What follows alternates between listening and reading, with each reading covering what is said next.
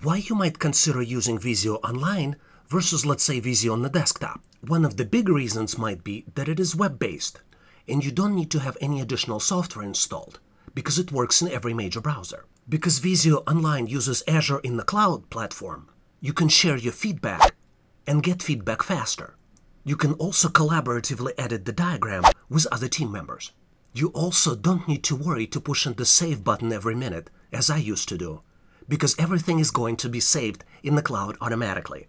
And last but not least reasons is there are tons of templates and tons of samples created by Microsoft to get you started very quickly. Please consider subscribing to this channel.